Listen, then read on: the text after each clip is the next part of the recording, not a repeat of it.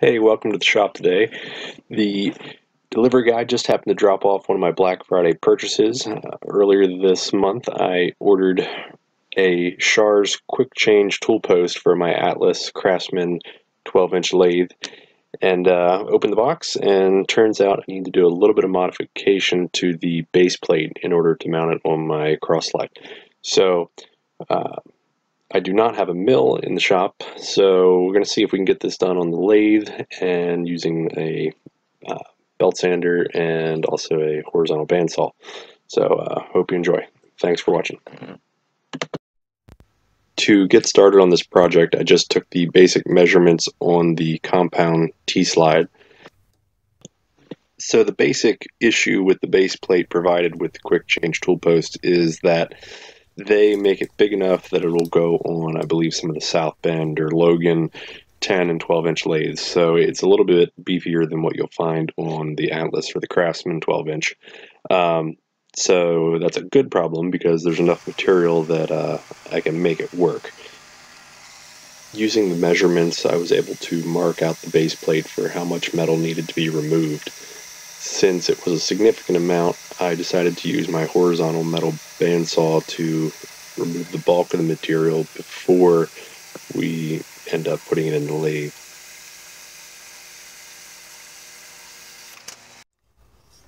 To bring the width of the base plate to the final dimension, I decided to use the belt sander to sand right up to the layout line. This ended up working out pretty well, and then ended up deburring right before we head over to the lathe.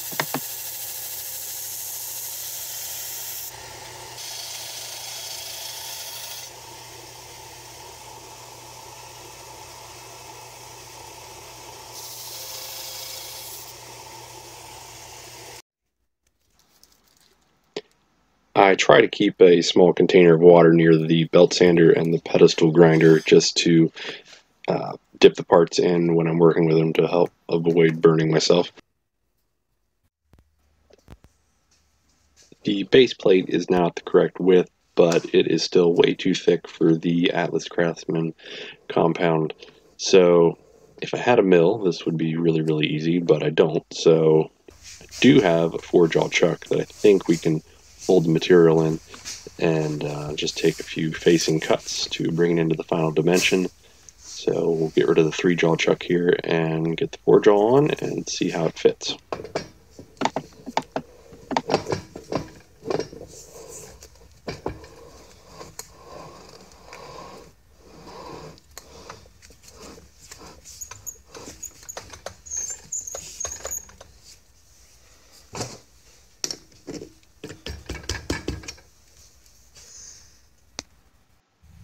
At this point, it became pretty apparent that I would have a little bit of a problem. So you can see when I'm tightening the jaws in this configuration that the first two fit fine, but when you try to bring in the other 2 jaws on the narrow width, they don't go in far enough. They end up hitting at the ID. So what I ended up doing was just putting 2 small pieces of key stock on either side to keep the jaws out, and we're going to keep the lathe in its slowest speed here, just to make sure nothing comes flying out and hurts anybody.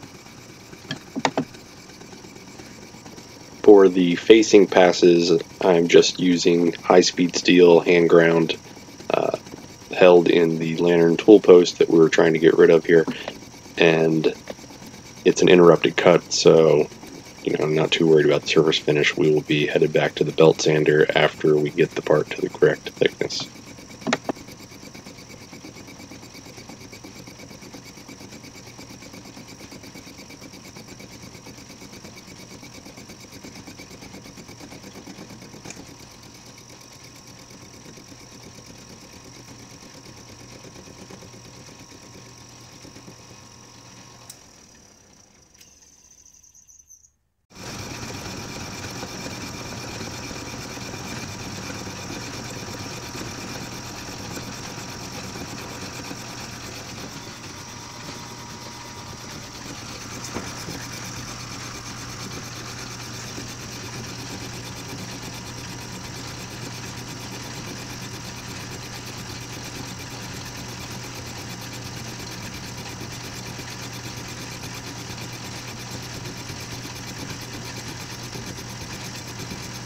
With the interrupted cut, this did end up taking a while and quite a few passes, but it did get the job done, and it turned out okay. Nothing that the belt sander can't fix.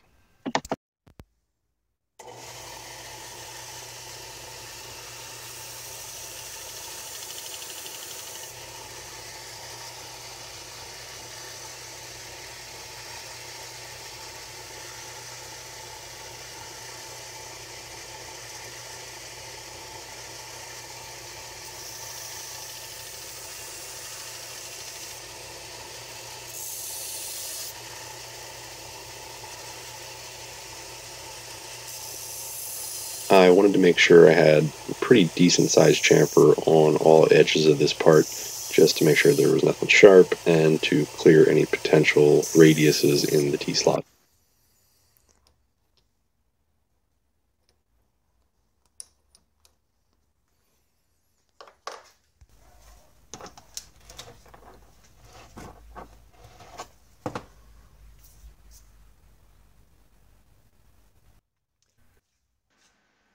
The one downside of using the sander to clean up the surface finish is that the threads in the part got all loaded up with grinding grit, essentially.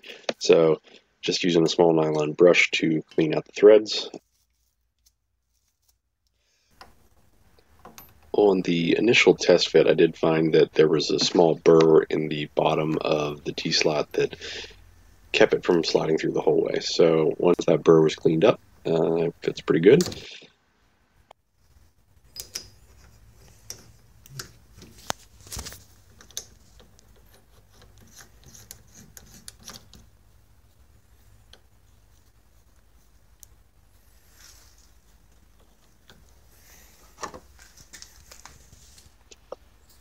So for the moment of truth, we put the quick change tool post on and see how it fits. My initial impression was that it is a little bit bigger than I was expecting. They do make one size that's smaller than this. I think it's the OXO or 0X0 for smaller lathes. But in general, I think the half-inch tooling will work out pretty good with this configuration. So we'll set up a test cut here in a second and see what it does. The test cut here is just on some 1-inch bar stock. I'm not exactly sure what kind of steel it is. It's a good chance it's 4140 annealed, just a drop from work. And I didn't really try to dial in the speeds and feeds at all here. I was getting close to the end of the time I had available in the shop. Had to get back inside and take care of the kids. But in general, I'm pretty happy with it. We'll have to see here over the next couple projects how it holds up and see if it really helps this craftsman lathe, turn a little bit better than what I was experiencing before. But at the end of the day, it's still a craftsman lathe, so curb your expectations. Thanks for watching. If you didn't hate this video, let me know. This is one of the first videos I've really tried to put together and edit and all that good stuff. So until next time, talk to you later.